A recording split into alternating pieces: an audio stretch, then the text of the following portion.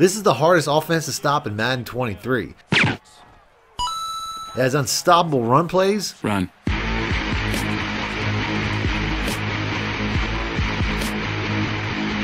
Explosive pass plays.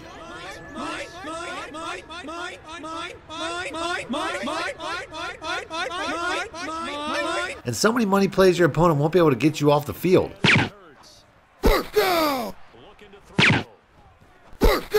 So if you want to see what offense I'm using to get results like this, break yourself, fool! Stick around after the intro. For the cheapest, fastest, most reliable MUT coins in the market, check out my coin sponsors at AOEAH.com and use discount code MONEY for 3% off. Link in the description below. In today's video, I'll be using a new playbook entirely and showing you guys a brand new offense out of my Baltimore Ravens offensive ebook. This offense is easily the glitchiest playbook to use in Madden 23 right now, and I'll be using just one unstoppable offense all game. But before I do, if you guys want to see more offensive gameplay videos like this, please make sure to be a subscriber, hit the like button, and let me know in the comment section as it really helps out the video and the channel. And if you guys want to see more money plays right now from this or any of my ebooks and you don't want to wait, all you have to do is click the links in the description or the top pinned comment to have them sent to your email for instant download. The offensive formation that I'm going to be using almost all game today is the gun empty quad. I've already put out a video using this offense early in the year, so if you guys want to see more from this formation, I'll once again have a link in the description as well as an on-screen pop at the end of the video, so stick around for that. The only adjustment I need to make is to make sure that I set my coaching adjustments for ball carrier to conservative, and that is because the only run play in this formation is a quarterback run. I just made a video breaking down all the best coaching adjustments to use, and I'll once again have links in the description if you guys want to check that out. But trust me when I say this, if you run this offense without doing this, you will fumble a lot. But with this set, you will notice that I will not fumble once this entire game. As far as the audible plays, I don't really have to change any of them as they're already set. The 4 plays that I'm going to be using the most in this are the curl pivot dig, which is a man-beating play, the quarterback blast, which is my only run play in the formation, the 4 verticals, which is my zone-beating play, and the 4th play, which is going to be the out double under, which is a play that beats both man and zone. As far as the reads go, the first read I'm going to make every single time is a box count. Since this is the only formation in the game that has 4 wide receivers on one side of the field, it will create a lot of opportunities for the quarterback blast in the run game. Since there's so many wide receivers on the field, most people are going to come out in something like this, matching with huge run lanes right up the center, as quarter formations and dollar formations are really the only formations that have enough DBs on the field to match. On the first play, I can see the run lanes right away, so I switch over to the quarterback blast before my opponent even has a chance to close up the lanes, as he has clearly seen this offense before. But I still have an even 5-on-5 in the box, so I'm going to run it, as it creates several advantages that will benefit me throughout the game, and the entire system is really dependent on making him worry about stopping the quarterback blast run. On the first play, since he pinched the line, I just know that I'm going to have to take it outside, and I do for a short 4-yard gain. But the amount of yards I get isn't really as important as making my opponent aware of the constant threat of the run play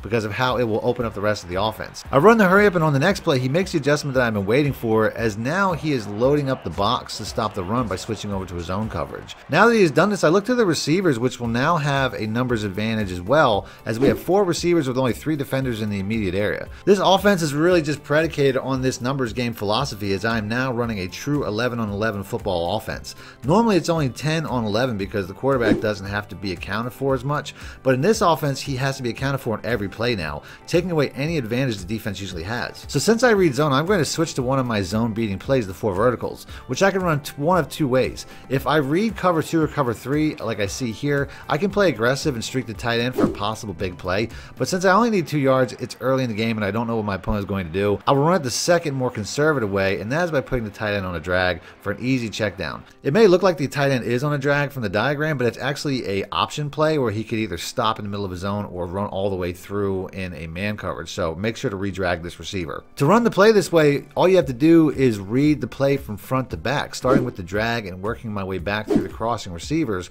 paying the most attention to where the user is in the area before I make my decision on where to go with the ball. On this play, he clearly plays the 2 yards, as all the zones, including the user, play underneath, biting on the drag and clearing the way for a big play down the middle to the first crosser to get me into field goal range. He gets me to a 3rd and 10 and continues to stack the box in an obvious zone blitz, so I switch to the 4 vertical play once again, only this time he uses the deep middle route, only to leave the drag wide open underneath, this time for a big catch and run. I continue with my hurry up offense, and since he is still packing the box, I continue to work the receivers as they still have the advantage, and this is where the drive stalls as I get sacked into a 4th down and decide to take the field goal. On defense, I'm going to use my new cover 2 man setup, but I'm going to focus mostly on offense this entire game. So if you guys want to see more about the defense I'm using, I'll once again have a link in the description and a pop-up on screen at the end of the video. On the first play, my opponent runs the ball and gets nothing, as this is surprisingly a really good run defense. I get him to a 3rd and 6, and he tries to beat me over the middle with some crossing routes. Gotcha, bitch! And my man coverage is all over that, as his first drive ends in an interception. Back on offense, he is still in zone and packing the box, so I'm going to use my 3rd pass play from this formation, the out double under. All I'm going to do to set this play up is put the Y route on a zig if I see man or an out route if I see zone, and then I'm going to work the high-low between him and the tight end. I do this because I have to work outside the hash marks to give my opponent a reason to leave the center of the field. Otherwise, he'll eventually just catch on to my 4 verticals play. As you can see, he's just sitting there in the middle of the field covering nothing as I pick the computer defense apart. That's just too easy! So on the next play after that, I just use a regular out route and almost pick up the first down, getting to a 4th and 1. And this time I'm going for it. He stacks the box once again, but not enough to stop the quarterback blast as we get the first down we need. On the next play, you can see why you have to switch it up between the 4 verticals and the out double under, because if you run one play too much, your opponent will eventually jump it. This time though, I was lucky that he couldn't time the pick right. So on the next play, I go back to the crossers, and she is still waiting on that outside route for that tight end. That lead doesn't last very long though, as my kick to the fullback goes a little bit too far and results in a touchdown return on the very next kickoff to keep this at a 3-point game. Back on offense, one of the benefits of your opponent constantly pinching the defensive line is that they will get no pass rush pressure from this look, compared to if they spread the defensive line, which means I can just stand in the pocket and pick his zone apart all game with short passes. He has been running cover 3 all game, so it's time to give him something else to look at. So on the next play, I make my first motion of the game with the Y route by motioning him across and putting him on a fade. Then I put the X route on a comeback route, and now we have our first one-play touchdown of the game. Break yourself, fool! And we are gone with the slowest receiver on a roster to take the 10-point lead back. On defense though, he does not go away as he gets a huge run on the very next play from his offense, getting all the way into the red zone right before the 2-minute warning. We shut him down the next run though, then on 2nd and 8 we spread our line, and watch the pressure we get from doing this as we get an instant stack. Spreading the line from formations like this gets so much easy pressure, it's unreal, but my opponent can't do that because of the constant threat of run from my quarterback. As we get pressure again on the next play, forcing a short pass that results in me holding him to a field goal. Back on offense with only 35 seconds left, he is no longer pinching the defensive line as clock makes running the ball a bad idea. So I go back to the one-play touchdown setup as I read cover 3 again, and if I would have held the ball a little longer, I might have been gone, but I felt just enough pressure that I wanted to get rid of it, and now he is back to pinching the line as I have all of my timeouts and running the ball is still in play. On the next play, I read man, so I switch to the curl pivot dig as every route here can beat man without any adjustments. My first read though is going to be the zig route, and it almost always gets open for another short gain and gets me out of bounds. On 3rd and 2, I lose the box count but try to run it anyway. Nope. Only to get stopped short, and I decide to take a field goal to once again guarantee a 2-possession lead. Second half, my opponent is still running the rock heavy as he goes right down the field in 2 plays with the 0-1 trap from the gun tight, and now Aaron Jones is getting some ridiculous animations as he should have been tackled several times there, as he slowly works his way down the field to get inside the 5-yard line before hitting me with a play action to his tight end, who is wide open to get back within a field goal.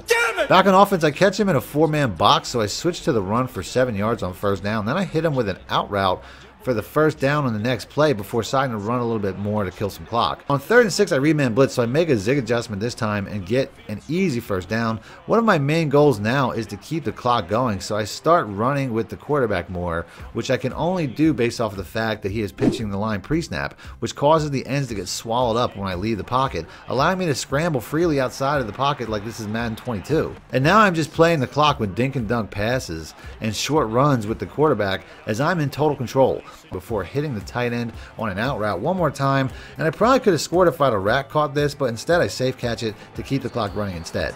On the next play, I read man and hit him with a zig that he is now double covering in the flat, but I just have to wait a little bit longer before I get it out, and now I'm in 3rd and goal from the 1. And now with 1 minute and 8 seconds left in the game, I'm going to leave this formation for the first time to switch to the QB sneak, as I ran only 1 formation the entire game. My opponent does get down the field using all of his timeouts in the process. He then decides to kick a field goal in hopes of getting an onside kickback. But this game is over. as I could get it back and run one more QB blast to run out the clock, and I hadn't fumbled all game thanks to setting my coaching adjustment to conservative. So that's the vid. If you guys want to see more gameplays like this, as always, please make sure to be a subscriber, hit the like button, let me know in the comment sections. It really helps out the channel and the video. Other than that, I will have videos from the offenses and defenses I was running throughout the game popping up on screen. So if you guys want to see that, just click the link, because I'm sure it'll help out your game. And that's it. Thanks for watching, man. Money Shit out. Need more help or just want to show your support? Then head over to my Patreon and join my team, where you can get exclusive content like ebooks and bonus plays, as well as early access to my vids and more. Link in the description below.